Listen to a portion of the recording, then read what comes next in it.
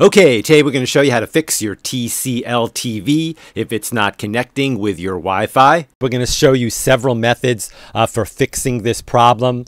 If you stay with us all the way to the end of the video and try each of these methods, there is a very high probability that this problem will be solved for you. Okay, the first thing we're going to show you should work for almost all of you out there.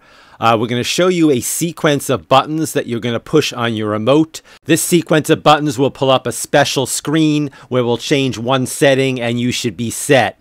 If you don't follow these presses, we're actually going to put them on top here so you can read them as well and write them down. But you want to push the home button 5 times.